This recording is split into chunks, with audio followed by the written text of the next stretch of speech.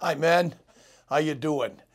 We are in Lecture 4, Life Reminders for Preaching, and I'm looking forward to getting those videotapes in of your revival messages, and I pray that they'll be a help and an encouragement to all of us. I want to be preached to for those as well.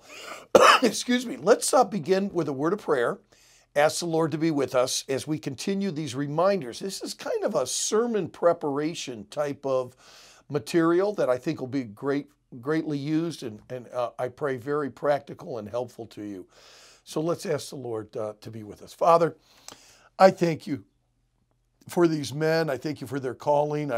I'm sure many of them do believe that they've been called to preach. And some of them are still trying to find that out. And Lord, I pray that you would guide and direct them. Lord, I know that some of the things I say today are just kind of some principles or some practical suggestions. But Lord, I think they do have merit, and I think that they could really help the guys. Take what you want them to get, put it in their hearts, and may they cleave to it, and may it be a help to them. Lord, how we need these men to go out and be followers of you and be preachers of the scriptures. Lord, I think of that definition. May these men teach from a point of authority with the purpose to persuade. I pray that for them, and I pray that what's given today will help them do that more effectively. So we dedicate the class to you now in Jesus' name. Amen.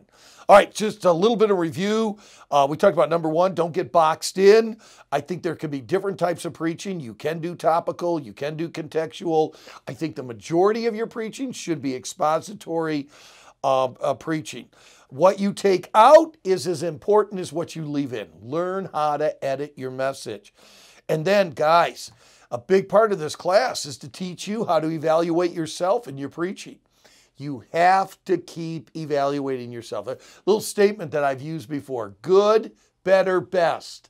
Never let it rest until your good is better and your better's best. Guys, keep evaluating. You have not apprehended. You have not arrived in your preaching.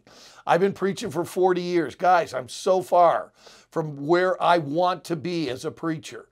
So keep evaluating yourself as well. Number 4. Find a schedule that works for you. This, I think, is a really important point. Find a schedule that works for you. It can, number one, it can evolve. Earlier in my ministry preaching, my study times were different than later.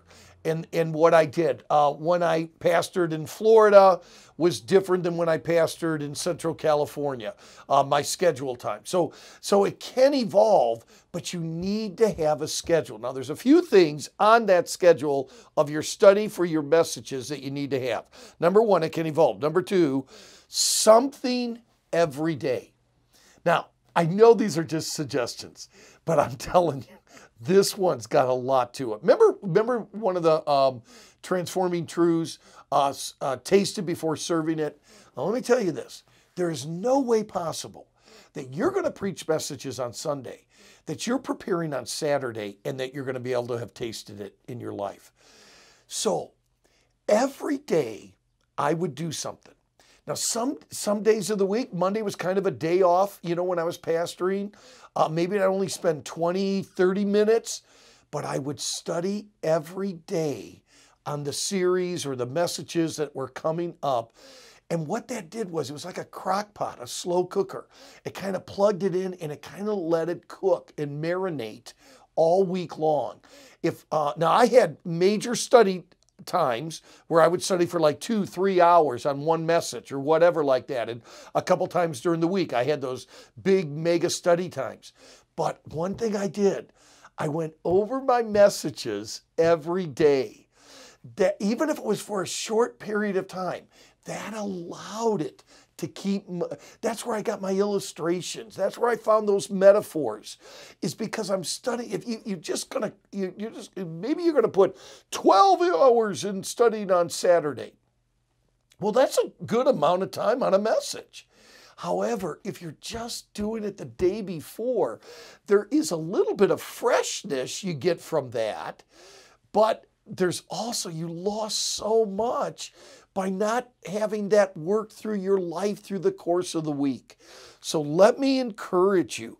Your schedule will evolve, but something every day that at least you're going over your notes, your files, the passage of scripture that you're going to preach on, the topic that you're covering, you're at least bringing it up in your mind so that your mind has a chance to work on it and see things that relate to it through the course of your day. Ooh, that's good.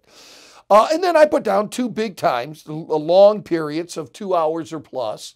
That's the way I did it, that there would be 2 long periods of study time in my week. But then I studied every day as well.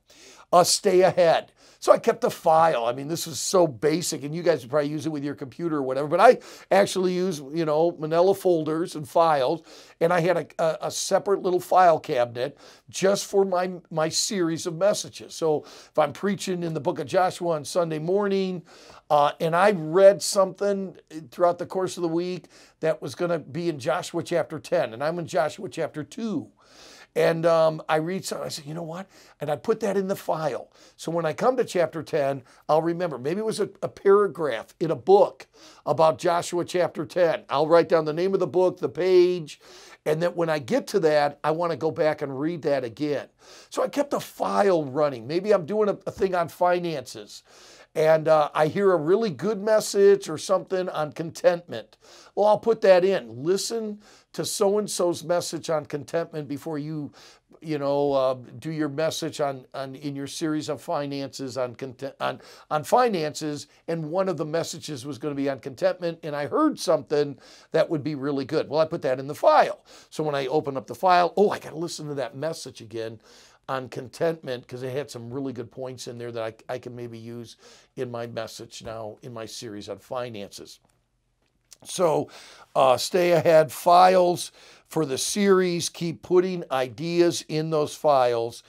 Find a schedule that works. Now listen to number 5. Find a place to spread out. Okay, now, you guys are in the computer thing. I'm okay with that. I'm a dinosaur. I like books around me. I like a big conference table. You know what, though? Even if you do all of your work on your laptop or whatever, I'm not opposed to that at all, and probably that's what you guys are going to do. I think you still got to have a place. You have to have a place that you still can feel like you're spread out. Maybe you still have some other resources. Maybe you got a couple computers. You're looking at a couple different things. Have a place that you can spread out. And notice the 2 points underneath this. No distractions, no disruptions. No distractions, no disruptions. All right. So, get a place. Now, for some of you guys, it may be your home. It never worked that way for me. Now, for me, I always studied at the church. Now, some people go like, oh no, I go to church, I see so many things that got to be done. So it's a very individual thing. You may have a closet somewhere in your church that you can make into a little hidden den where you study. You may be able to close off your office where it is, and it can be fine. But you want to go to a place that there's no disruptions and there's no distractions. You tell your secretary, can't bother. You tell your wife, honey, you can't let the kids in. This is my study time. That's why it just wasn't going to work for me at home when the kids were little, and it just never worked at home. I always found stuff at home to do, where at the church I was able to block it away. It may be just the complete opposite for you. So you've got to find a place that you and God can meet. And I'm going to tell you, that will be a very special place. And man, if I could be very transparent with you, if you asked me, do you miss pastoring at all, Brother Schottler? Well, yeah, there's absolutely things about pastoring I miss. If I had one, I think the greatest thing that I miss in the pastorate is that daily study alone in the Word for messages.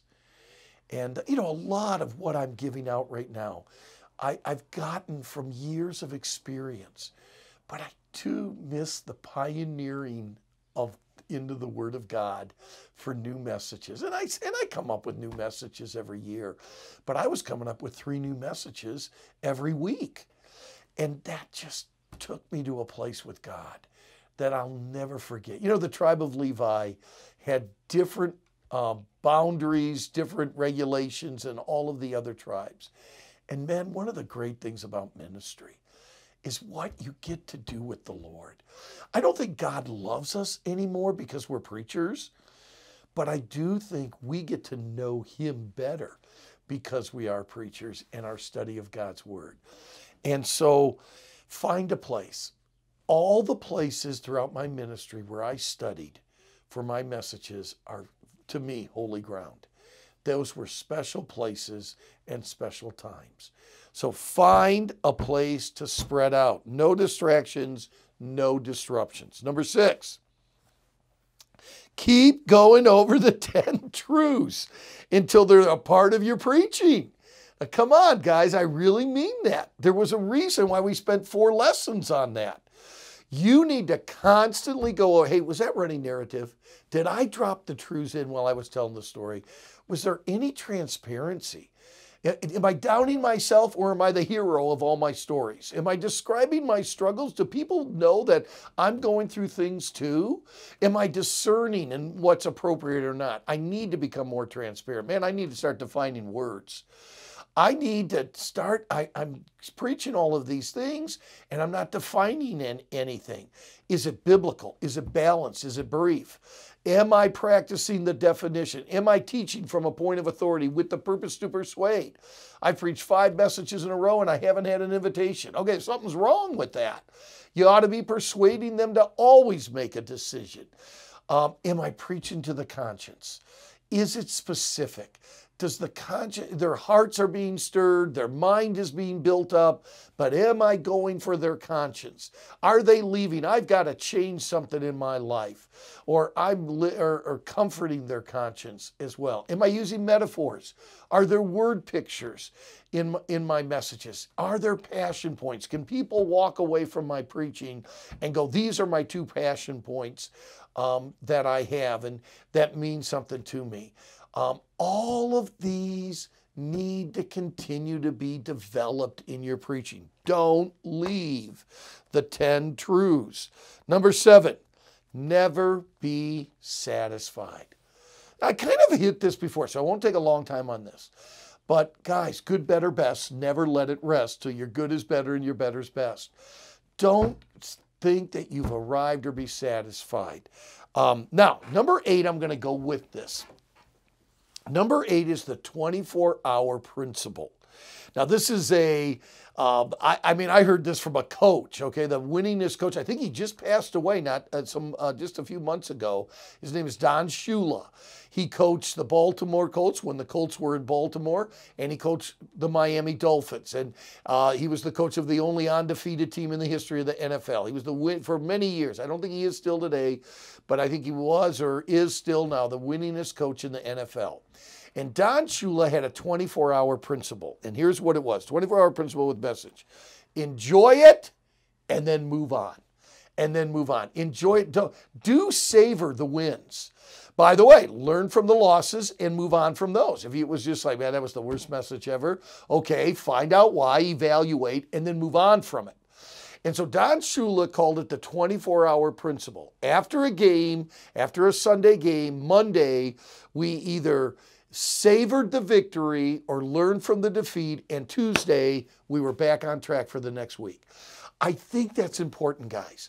I think it is important to thank God for the victories. God, that message yesterday, you used it in the life. I think it's good to savor that and to taste that and to enjoy that, how God used you. But you got to move on. Tuesday, it's a new week. Let's get going. Maybe Sunday was a bad day. And there was a lot of things in your message. You put too much in. You didn't take enough out. You didn't do this or that or the other. I think you need to learn from that. But I'm telling you what, Tuesday, you're done with it. It's time to move on. and you go on. I call it the 24-hour principle of messages. I think you can find it to be a great help to you. Number 9, you can never ask too many questions about a passage. I think we're going to do one lesson in the video about just kind of going through a passage of scripture or whatever, but you can never ask too many questions. Now, you may ask questions that you don't come up with answers. Man, I did that every time I ever studied. I came up with questions I couldn't find answers to, but a lot of them I did. And that meant so much. Never stop asking questions about your message, about the passage you're studying, about the topic that you're studying. You can never ask too many questions about a passage. And then number 10, commentaries after personal study. Now, Brother Shetler, do you ever use commentaries? Every message I preach, I use commentaries. However, I like to do all of my personal research first. And I'm going to show you in a couple lessons here a little bit more about that in, I think, about 2 more lessons down the road. But do I use commentaries? Yes. Matter of fact, the most important books in my study are not topical books on certain topics, but they're commentaries. I definitely would go back and read and look at the commentaries. Am I heading in the right direction? Has anyone else ever preached or thought what I'm going to preach? I think there's a little of accountability there. Commentaries were huge to me, but I didn't do the commentaries until after I did the personal study and allowed God to speak to my own heart. So let that be a help to you. Hey, I think these 10 life reminders for preaching could be really helpful to you. The next lesson we do is going to be on devotions and how to have your devotion, or not how to have your devotions, how to give a devotional. And then after that, I want to talk to you a little bit more about sermon prep and taking a passage of scripture and walking through it. I pray it'll be a help to you. All right, guys, we'll see you at the next lesson.